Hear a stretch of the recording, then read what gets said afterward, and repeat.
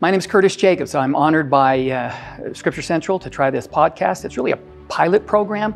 And so if at the end of this you liked it, please comment below. We'd like to see what kind of response, both negative or positive. My hope in the future, if it is one that they'd like to continue, is to begin in the 23-24 Scripture year, Book of Mormon, bringing in a young single adult, both male and female, to be a part of this. A little background of me. I'm a Utah kid. I've taught in the church education system. I know this is going to sound long, for over 40 years. I've actually had the opportunity of teaching children of parents. I love the gospel. My greatest passion in it is to learn the doctrine of the church, what makes us unique, why we should continue to believe. And so this particular one will be a part of the Come Follow Me in the New Testament year. I always want to use Scripture, words of the prophets, and occasionally I love to use people who are not members of the church but are true believers in Christ. As a matter of fact, the most oft-quoted non-Latter-day Saint in conference, if you look it up, is C.S. Lewis. Now, many of you have heard that name. Most of you know of Lord of the Rings. J.R.R. Tolkien actually helped in the conversion of C.S. Lewis. So I'd like to begin with a statement of his and see if you can defend it. Here's what he said. Christianity, if false, is of no importance, and if true, of infinite importance. The one thing it cannot be is moderately important. Now, what I'd like you to do is kind of chew on those words and see if something resonates as to why C.S. Lewis is correct. Again, Christianity, if false, is of no importance, and if true, of infinite importance. The one thing it cannot be is moderately important. Another scholar by the name of Timothy Keller kind of gave us a reason why that statement is true, and that will be our topic for today. Here's what he said. If Jesus rose from the dead, then you have to accept all that he said. If he didn't rise from the dead, then why worry about any of what he said? The issue on which everything hangs is not whether or not you like his teachings, but whether or not he rose from the dead. Do you now understand why Lewis says it cannot be moderately important? Let me show you a picture. If you know where it is, it's kind of a sacred place to me. If you've never been there, this is called St. Paul's Episcopal Church. It's the oldest church in downtown Manhattan. Matter of fact, George Washington actually worshiped in that building. We had the opportunity years ago to go down there. Let me show you another picture from kind of the street view. You'll notice, as a lot of older churches had, they have a graveyard out front. Well, if you've never been here, let me tell you where it is. The reason this building has such significance for me is when we went there, if you were to turn around from that picture, you would actually see 9/11. Now, obviously, there's the one tower there at the time, but when we were there, they were still building the one tower. Think of 9/11 and how we lost 3,000 people. Every single one of those individuals, because of Jesus Christ, will be resurrected. Let me show you one more picture. Now, if you've ever been there, that's a piece of sacred territory as well. It's Arlington Cemetery. Over 300,000 of our men and women in service have been buried there. Again, I sometimes look at a place like that and think of what the day of the resurrection will be like there. Anytime we go on a trip, my wife always wants to stop at the cemeteries and find the oldest cemetery, oldest headstone. Let's talk about now the importance of the resurrection and why it is the crucial doctrine of Christianity. President Howard W. Hunter made this statement. Without the resurrection, the gospel of Jesus Christ becomes a litany of wise sayings and seemingly unexplainable miracles, but sayings and miracles with no ultimate triumph. No, the ultimate triumph is in the ultimate miracle. For the first time in the history of mankind, one who was dead raised himself into living immortality. He was the Son of God, the Son of our immortal Father in heaven, and his triumph over physical and spiritual death is the good news every Christian tongue should speak. Now, when we think of the evidence of the resurrection, one of the things I was impressed with is if you take a look at all of the different references to who saw Christ, either on the day of the resurrection or soon thereafter, please note, as most of you know, the very first person to ever see the Savior resurrected was Mary Magdalene on the morning of Sunday. She'd gone back there evidently to help finish the burial preparations, finds the tomb empty, then sees the Savior, reaches out for him, Rabboni, to which he responds, touch me not, for I have not yet ascended to my Father. Next, you'll see other women see him returning from the sepulchre. The reason I point that out is if you look at all the rest, there's no other reference to the women. Let me tell you why that's a little bit important. I did some research. If the resurrection and the story of the resurrection was a fabrication, a made-up story to try to convert the Jews to Christianity, you would have never started, don't be offended, ladies, by talking about women first. So why is that important? Because unlike today, in the time of the Savior, men basically had all the say. They were the ones that would be called as witnesses to any kind of event. To start with women in the times of Jesus would have been absolutely a negative enforcer of the resurrection. But to start with women shows the reality of the importance of the resurrection and the reality of it being true.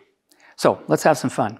As Latter-day Saints, one of the blessings of being a member of the Church of Jesus Christ of Latter-day Saints is that while I love the Bible and the witnesses of the Savior and of his resurrection and of his teachings, as Latter-day Saints, we are not limited to just the Bible. We have other experiences of the resurrected Savior. Most of us know the beauty of the story of the Savior appearing to the Nephites soon after his death and resurrection in the old world.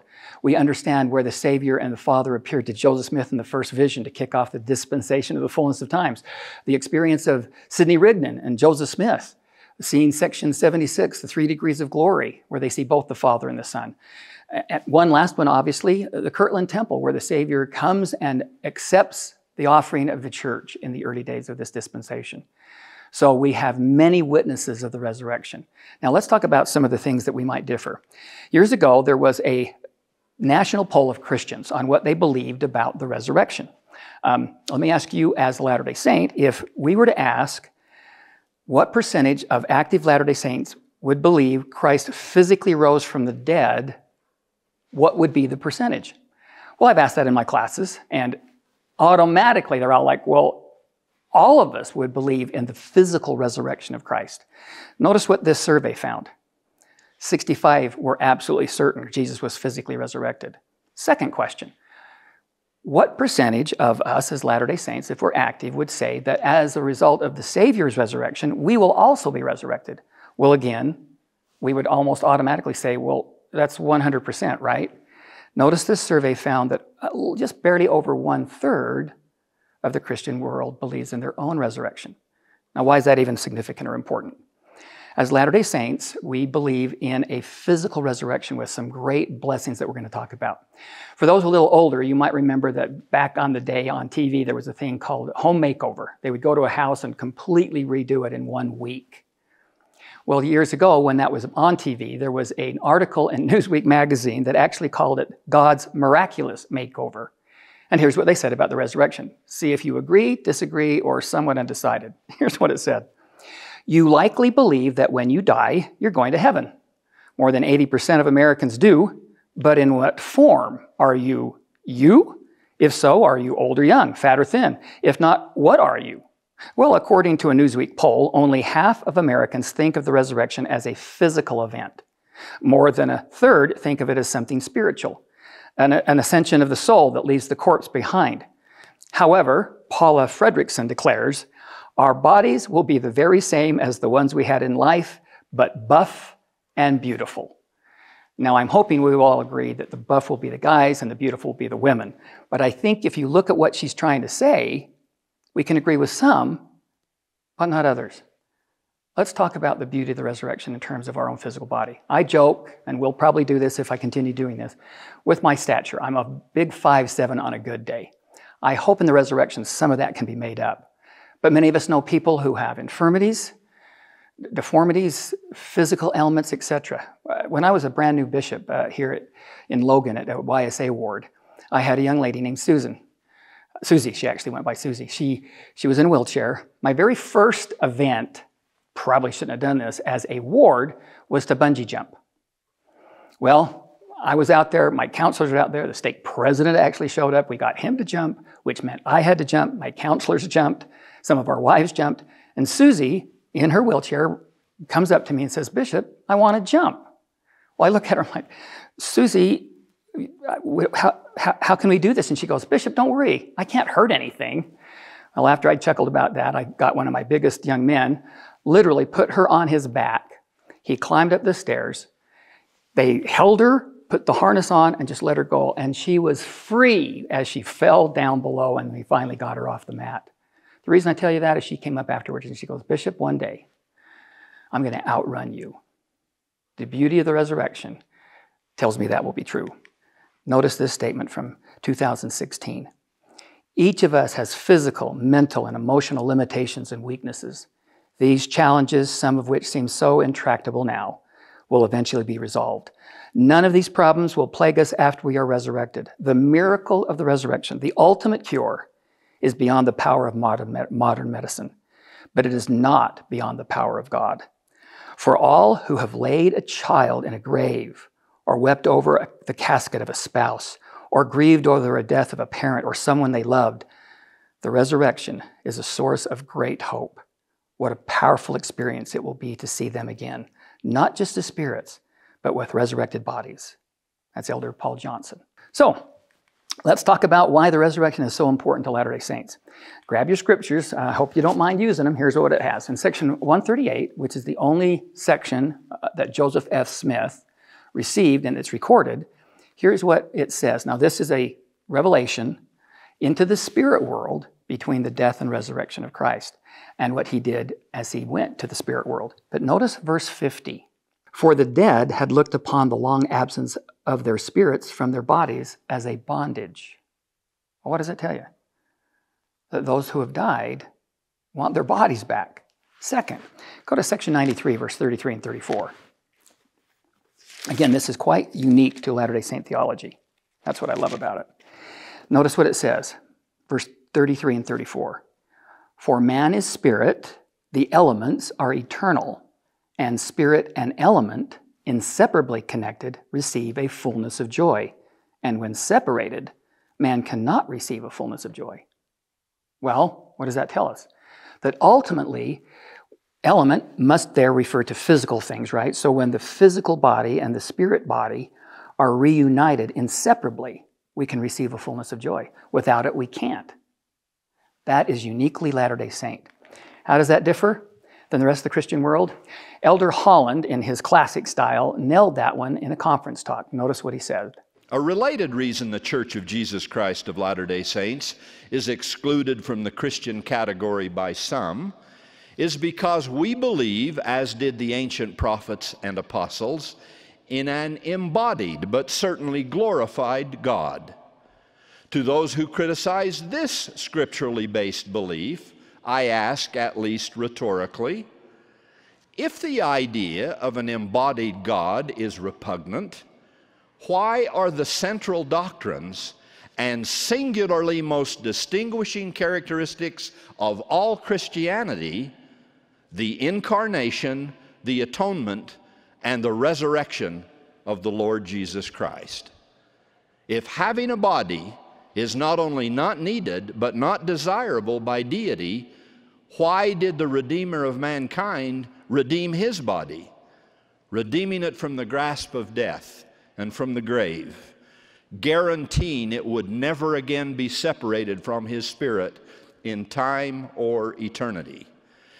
Any who dismiss the concept of an embodied God dismiss both the mortal and the resurrected Christ.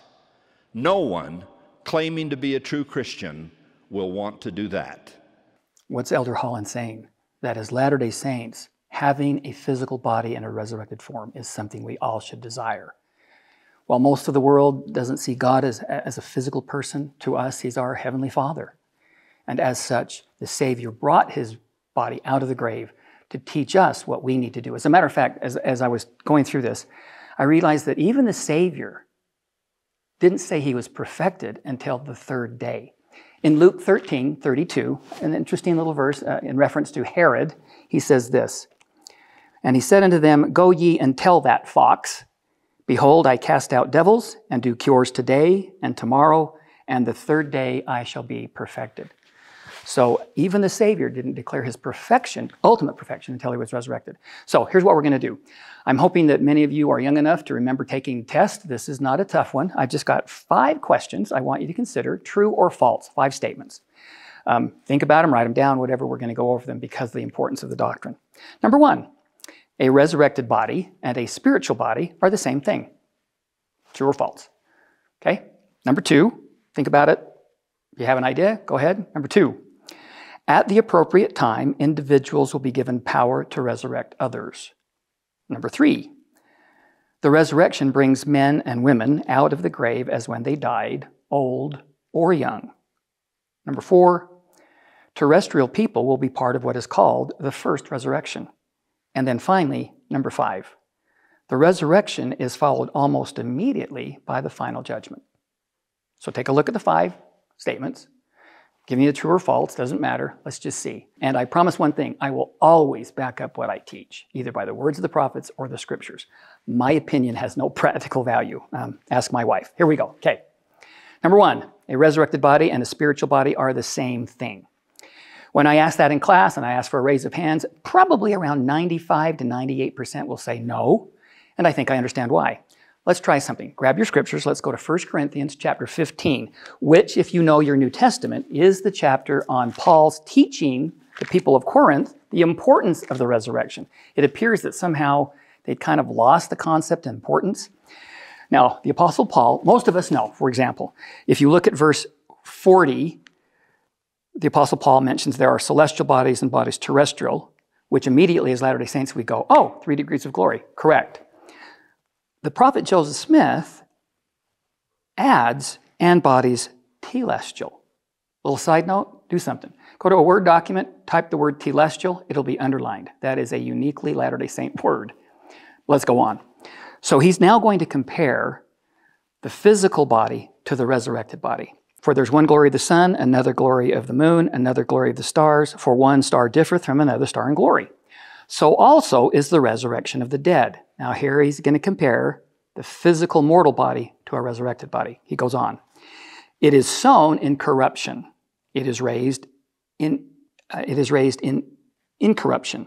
It is sown in dishonor. It is raised in glory. It is sown in weakness. It is raised in power. Now here's the one that's the catch. It is sown a natural body. It is raised a spiritual body. There is a natural body and there is a spiritual body. Brothers and sisters, I know this is technical. There's a difference between a spirit body, which we all were prior to our birth and mortality, and a spiritual body. One other reference, and then I'll show you a quote. Section 88, verse 27 says this, for notwithstanding they die, they also shall rise again, a spiritual body. Do you see what the difference is? And I believe, honestly, from that previous survey I showed that was done in 2006, I think that's why a vast majority of Christians have the idea that maybe the resurrection really isn't physical. They don't understand the distinction between spirit and spiritual. As a matter of fact, Joseph F. Smith made this statement. After the resurrection from the dead, our bodies will be spiritual bodies, but they will be bodies that are tangible bodies that have been purified, but they will nevertheless be bodies of flesh and bones, but they will not be blood bodies. They will no longer be quickened by the blood, but quickened by the Spirit, which is eternal, and they shall become immortal and shall never die. Paul declared that the body that would be raised would be a spiritual body. Don't feel bad if you miss that one. Most people do. Number 2, okay? At the appropriate time, individuals will be given power to resurrect others. Now, before we answer that one specifically, I want to make sure of one clear distinction in reference to the Savior himself. Joseph Fielding Smith said it pretty plainly. Now, we have not power to lay down our lives and take them again. But Jesus had power to lay down his life, and he had power to take it up again. Jesus was the only person who ever came into this world who had power over death.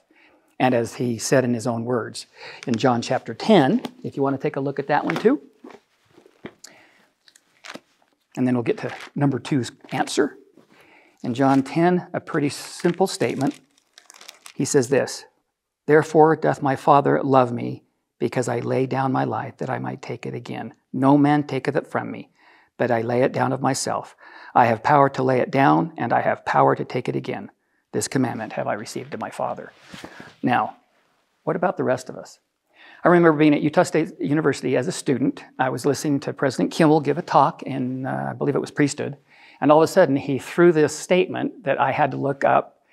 I want you to see it. Here's what he said. This is clear back in the 70s, folks. He said this, President Brigham Young, the second president of this dispensation, said, it is supposed by this people that we have all of the ordinances in our possession for life and salvation and exaltation, and that we are administering in those ordinances. This is not the case. We are in possession of all the ordinances that can be administered in the flesh, but there are other ordinances and ministrations that must be administered beyond this world. I know you would like to ask what they are. I will mention one. We have not, neither can we receive here, the ordinance and keys of resurrection. He goes on, quoting President Brigham Young, the keys will be given to those who have passed off this stage of action and received their bodies again. They will be ordained by those who hold the keys of the resurrection to go forth and resurrect the saints, just as we receive the ordinance of baptism, then receive the keys of authority to baptize others for the remission of sins. This is one of the ordinances we cannot receive here on the earth, and there are many more. Now, every time I read that, I'm like, could you give us another list? Don't give us just the one. We do have one other. I thought at least I'd throw this at you. Elder Oaks, President Oaks said this. President Spencer W. Kimball reminded us that there are other priesthood keys that have not been given to man on the earth, including the keys of creation and resurrection. So, number 2 is true. The power will be given to those, in my understanding of those who are celestial, once they are raised from the dead, to give the power to raise others, which would be an absolutely beautiful thing as we get further into our questions. Number 3, the resurrection brings men and women out of the grave as when they died, old or young. Now, when I've done this in my class, I usually get a kind of a mixture of answers. Many young people have all kind of heard something about maybe Joseph Smith teaching that if a baby dies, that the mother and father would have the power to raise that child in the millennium, and that's true. What's not so well understood is what he also taught. This is going to be an interesting comment. Notice what he says. As concerning the resurrection, I will merely say that all men will come from the grave as they lie down, whether old or young. Now, don't get upset. Don't get upset. I want you to understand why I hope to be able to explain why I now actually love this point, this principle, this doctrine. Because let's be honest, when we die and are placed in the grave, can we just kind of be honest? Nobody's body gets any better.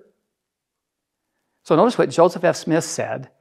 I'll show you 3 statements in a row and then give you a little story. Here's what he said. What a glorious thought it is that those from whom we have to part here, we will meet again and see them as they are. The same person we knew and were associated with in our mortal existence, even to the wounds in the flesh. Not that a person will always be marred by scars, wounds, deformities, defects, or infirmities, for these will be removed in their course, in their proper time, according to the merciful providence of God. He goes on. Deformity will be removed, defects will be eliminated, and men and women shall attain to the perfection of their spirits.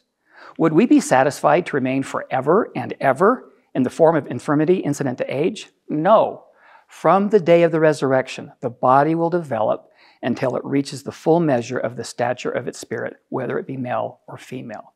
And then finally, the body will come forth as it is laid to rest, for there's no growth or development in the grave. As it is laid down, so it will arise, and changes to perfection will come by the law of restitution. Now that throws a curve at a lot of people because they're like, well, just a minute, I don't know that grandma wants to come out if she's 80 at 80. So let me tell you a little story. I was in California years ago giving a Know Your Religion series on resurrection and millennium. And I've simply brought up this principle that the brethren have taught that as a person dies and laid in the grave, that's how they will arise and eventually be perfected. Well, after the lecture, this older lady, and I'm saying that kindly, she was probably in her 80s, just a sweetheart, comes up, grabs my hand, pats me on the hand and says, now, young man, I have a question. I'm like, okay. She goes, I understand what you taught about whatever age we die or however we die, that's how we're going to be resurrected and then we'll be perfected. And I said, okay, what's your question? She goes, well, you can kind of tell I'm older. I go, okay. She goes, my husband died when he was 25. And you could just see in her eyes, like, how's this going to look? I'm going to come out this old grandma, and he's going to come out this young buck. She goes, and I said, so what's your old question? I was nervous to try to answer. She said, do you have anybody who says how long it will take to be perfected? And at the time, I didn't have the next quote. So I want you to see something that, again, I will explain why I love this doctrine. Joseph Fielding Smith quotes the very same 3 quotes I just gave you, and then says this. While he, meaning Joseph F. Smith, expresses the thought that the body will come forth as is laid down, he also expresses the thought that it will take time to adjust the body from the condition of imperfection. This, of course, is reasonable, but at the same time, the length of time to make these adjustments will not cover any appreciable extent of time. President Joseph F. Smith never intended to convey the thought that it would require weeks or months of time in order for the defects to be removed. These changes will come naturally, of course, but almost instantly.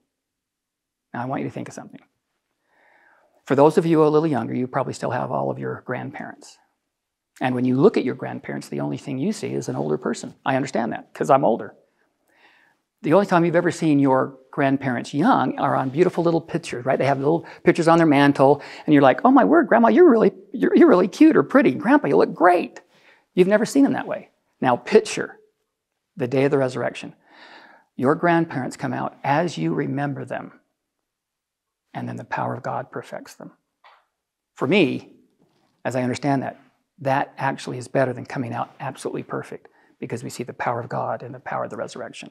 I love that concept. So for me, to see my grandparents again as they were and to be perfected will be a joy. Number 4, terrestrial people will be part of what is called the first resurrection. Now, some of you may have heard a phrase, the morning of the first resurrection. As a matter of fact, I remember asking a class one time, how many of you in your patriarchal blessing have a statement that says you'll come forth if you're faithful in the morning of the first resurrection? And I had several young people raise their hands. Well, there was a girl in the class that didn't raise her hand, and she looks at me and she goes, Brother Jacobs, this is back in seminary, kind of feel bad about this one. She said, Brother Jacobs, what if it doesn't say that? Now, don't beat me up. I just went up because she is such a good girl. And I went up and I said, it doesn't say that? And she's like, no. I said, it really doesn't? Are you kidding? She goes, what does it mean? I'm like, oh my word, if anybody in this class, I thought yours would for sure say it. Well, by the time I scraped her off the floor, I said, I won't say her name. I just said, don't worry. Just because it says it doesn't guarantee it. And just because it doesn't say it doesn't mean you will not have the opportunity of having it. But let's get back to the question. Why is it called the morning of the first resurrection? I'm now going to do a series of statements, both in Scripture and in the book by Bruce McConkie. Here's what he said. 2 great resurrections await the inhabitants of the earth. One is the first resurrection, the resurrection of life, the resurrection of the just. The other is the second resurrection, the resurrection of damnation, the resurrection of the unjust. But even within these 2 separate resurrections, there is an order in which the dead will come forth. Those being resurrected with celestial bodies, whose destiny is to inherit a celestial kingdom, will come forth in the morning, notice the italicized, of the first resurrection. Now, he then uses section 88, verse 97 and 98. So we're going to stay there for a little while. This is kind of an order of the resurrection. 97 says, and they who have slept in their graves shall come forth, for their graves shall be opened, and they also shall be caught up to meet him in the midst of the pillar of heaven. They are Christ, the first fruits, they who shall descend with him first, etc. Well, that's obviously the first group to come forth is those at the time of the Savior's second coming will be raised from the dead who are celestial. But then he says this, look at verse 99. And after this, another angel shall sound, which is the second trump. And then cometh the redemption of those who are Christ at his coming, who have received their part of that prison which is prepared for them. And then, here's what Elder McConkie says. This, the second trump, is the afternoon of the first resurrection. It takes place after our Lord has ushered in the millennium. Those coming forth at that time do so with terrestrial bodies, and thus are destined to inherit a terrestrial glory in eternity. Did you catch it? Morning of the first refers to celestial people. Afternoon of the first represents terrestrial people, because our theology teaches us terrestrial people are good, honest people. At the time of Christ, there obviously was a major resurrection. He came forth, and then it says many of the bodies of the saints which slept arose. So the morning of the first obviously started with the Savior. Now we have a few people who have been resurrected since that time that we know of.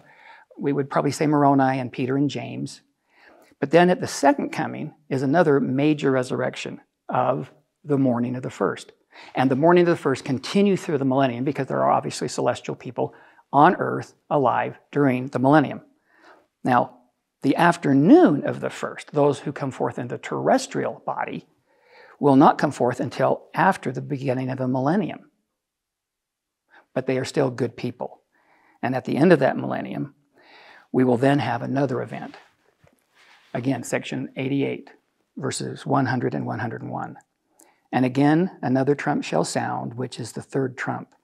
And then come the spirits of men who are judged and are found under condemnation. These are the rest of the dead, and they live not again until the 1,000 years are ended. Well, I think you can guess. After quoting that, Elder McConkie says, these are the ones who have earned telestial bodies, who were wicked and carnal in mortality, and who have suffered the wrath of God in hell until the last resurrection, until the Lord, even Christ the Lamb, shall have finished his work, in reference to section 76. Their final destiny is to inherit a telestial glory. Now let's pause for a minute. One of the hard things to acknowledge is, why do they have to wait so long to come forth? Well, they never accepted the Savior's invitation, never accepted his atonement and the blessings it offers in repentance. And thus, it seems that they may have to pay for their own sins during that 1,000 years, or not, if not before, until they are cleansed and then brought forth by the power of the Lamb. And then finally, verse 102. And another trump shall sound, which is the fourth trump, saying, these are found among those who are to remain until that great and last day, even the end, who shall remain filthy still. Well, I think that's obvious. Finally, in the latter end of the resurrection of damnation, the sons of perdition, those who have remained filthy still, shall come forth from their graves. So even those who became sons of perdition in mortality are guaranteed a resurrection, even though it's last, through the power of the Savior. And so again, my attempt to do a graph. So the second resurrection doesn't even begin until after the end of the millennium. And those coming forth first in the second resurrection will be those of a telestial glory. And then finally, those who will inherit the outer darkness, whatever, the sons of perdition. Now, hopefully you'll see that you and I would prefer to come forth in the morning. And again, regardless, if we are a celestial being, we're part of the morning of the first resurrection. Now, the last question that I need you to consider was the one that said that the resurrection is followed almost immediately by the final judgment. Now, between you and I, whenever I would graph the plan of salvation, I'd always kind of put the final judgment at the end. Now, I will give you this. This is just one statement by President Oaks, but he gives several references, and I'm thinking, oh, it answered some questions that I had about additional scripture or other scripture about those who have been exalted. Here's what he said. Kind of threw me a curve. The principle of restoration also means that persons who are not righteous in mortality will not rise up righteous in the resurrection. Moreover, unless our mortal sins have been cleansed and blotted out by repentance and forgiveness, we will be resurrected with a bright recollection and a perfect knowledge of all of our guilt and our uncleanness. The seriousness of that reality is emphasized by the many scriptures suggesting that the resurrection is followed immediately by the final judgment. And that threw me a curve until I looked up all those scriptures.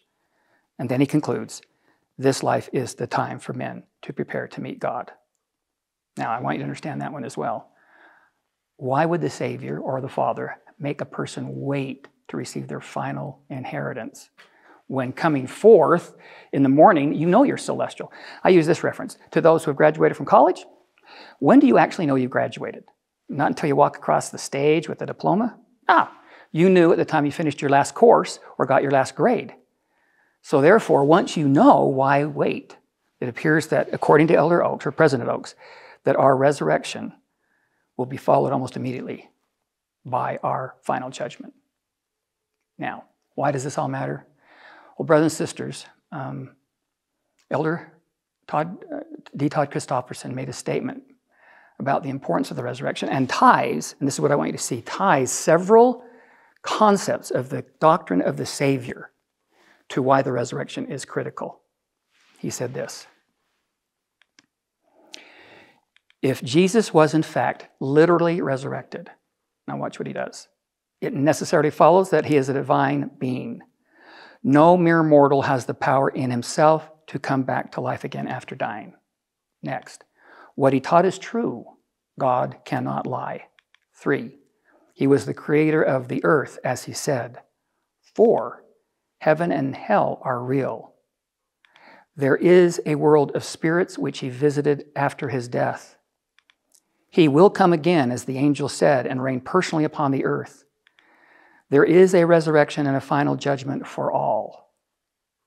I love the way he connects all of those additional principles to the importance of the resurrection.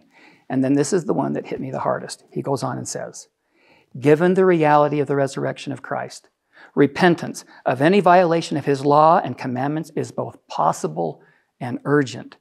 The Savior's miracles were real. Given the reality of the resurrection of Christ, death is not our end, and in our flesh we shall see God. Brothers and sisters, I love the doctrine of the resurrection, how grateful we should be for the Savior's invitation beyond the resurrection. But may I conclude with a kind of a personal note. This is a picture taken many years ago. Many of you know what it is. It's called the Garden Tomb. When I had the privilege of going with my wife, a bunch of other church education men and wives, we went over there, and of course, one of the most beautiful places to go is to the Garden Tomb. Now, the Garden Tomb, surprisingly to me, was only like about 200 yards away from Golgotha, where he was crucified. Now, what's beautiful about that is when you go there, it's very peaceful. Now, if this was in fact the place where the Savior was laid, I want you to consider something. Think of what the angels told the women on the morning of the first resurrection. Why seek ye the living among the dead? He is not here, but has risen as he said. See, brothers and sisters, I had the privilege of going to the Holy Land with all of my other friends. The year was 1988, about July, if I remember. In April of that very same year, I got a phone call from my sister, Kay, who lives in Syracuse. She asked if I was sitting down. This is when my family was living in Arizona. And she informed me that my mom and dad, who had returned about 7 months earlier from a mission in Fort Lauderdale, Florida, were driving down the central part of the state of Utah towards a place called past Payson towards past Levan, I'm missing out Richfield. And she called and said, are you sitting down? I said, what's up?